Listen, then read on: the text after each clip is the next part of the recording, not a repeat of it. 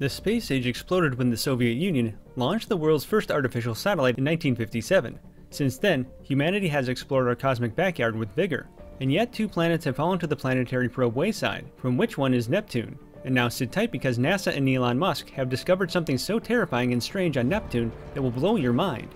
Neptune is one of the classes of planets beyond the asteroid belt known as gas giants.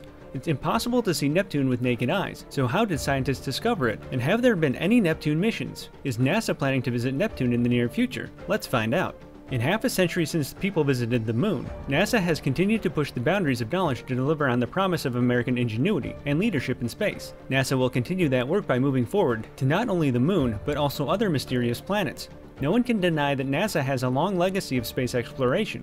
In decades since its founding, the space agency has landed rovers on Mars, sampled the atmosphere of Jupiter, explored Saturn and Mercury, and even landed humans on the moon, to name a few. And you can't forget about the twin probes which NASA launched way ago, each carrying 10 instruments, provided a wealth of new information about interplanetary space and especially Neptune. Before jumping on Neptune, let's see what these twin probes are. Launched from Kennedy Space Center, Voyager 1 was the first twin spacecraft launched in 1977 to reach Jupiter. Voyager 1 set out to collect information on the atmospheres, interiors, satellites, and magnetosphere of Jupiter and Saturn. Voyager 1 took roughly 32,000 pictures of Jupiter, Saturn, and their moons and rings. When its mission was complete, Voyager 1 remained rather quiet until its cameras were turned back on in early 1990 to take pictures of our solar system. Voyager 2 left Earth before Voyager 1. Voyager 2 launched on August 20th, 1977, and Voyager 1 launched about 2 weeks later, on September 5th. Since then, the two spacecraft have been traveling along different flight paths and at different speeds, but Voyager 2's objectives were the same as Voyager 1.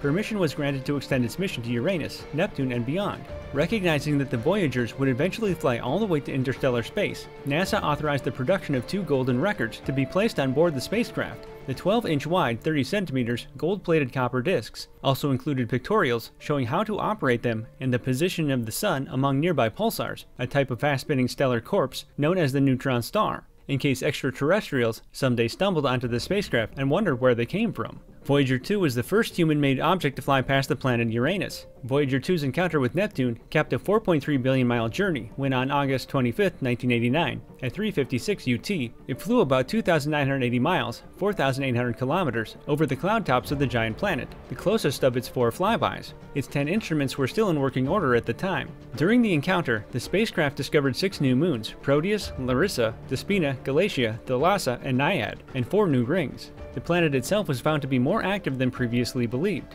With 680-mile, 1,100 km/h winds, hydrogen was found to be the most common atmospheric element, although the abundant methane gave the planet its blue appearance. But that was not it. The images that were captured by Voyager 2 amazed as well as scared scientists. Images revealed details of the 3 major features in the planetary clouds: the lesser dark spot, the great dark spot, and Scooter. You must have heard about the Great Red Spot. It is the most famous feature on Jupiter, and the solar system's biggest storm, and for reasons that are still poorly understood, that spot has been shrinking in size for decades. So, scientists were intrigued when they saw a corresponding great dark spot on Neptune. Since the dark spot was spotted, scientists have monitored Neptune using the Hubble Space Telescope and seen new storms develop. In 1995, the new Hubble Space Telescope turned its eye to the blue planet. By then, however, the spot had mysteriously vanished. It could have dissipated at the equator, but scientists do not know for sure how exactly it disappeared. Later that year, Hubble found what might be another dark spot, but it is difficult to determine because the photo resolution of Neptune is so poor at this distance from Earth. But this was not it. Neptune inherits more mystery than scientists ever thought. Astronomers had expected Neptune to look rather boring, a weatherless, featureless world in a deep freeze. Instead, Voyager revealed a turbulent atmosphere with lighter cloud ripples and raging storms. Surprisingly, the fastest winds ever recorded in the solar system whirl on Neptune, up around 1,300 miles, about 2,100 km/h. Driving this meteorological activity appears to be Neptune's internal heat, which measures possibly hotter than Uranus. How could this even be possible? The same question has snatched the sleep of many scientists. Uranus and Neptune are called ice giants, and rightly so. The planets circle the Sun at such great distances, receiving so little external heat, that their average temperatures are hundreds of degrees below freezing. The temperature difference between Neptune's strong internal heat source and its frigid cloud tops, about -260 degrees Fahrenheit, -162 degrees Celsius, might trigger instabilities in the atmosphere that drive large-scale weather changes, NASA officials said. Neptune receives heat from the sun like all other planets, but there seems to be something fierce inside the planet that makes it generate more heat than it receives. As everybody knows, the more you go further from the sun, like Jupiter, Saturn, and Uranus, are each colder in their upper atmosphere, but when you get to Neptune, it's just as warm as Uranus, as physicist Brian Cox discussed in his BBC documentary, The Planets. The source of this extra heat remains a mystery, but does that mean we have a double puzzle on our hands? And can one mystery help to explain the other in some way? Whereas Hamill said, typical planetary heat sources, including leftover internal heat from formation and the decay of radioactive elements, could account for Neptune's temperature. Maybe Neptune is normal and Uranus is the weirdo. It could be that Uranus is unusually cold. Endless list of assumptions and unanswered questions. And as far as we know, there's only one person who keeps the guts and ability to find these out. You might have understood where we are going. It's none other than Elon Musk.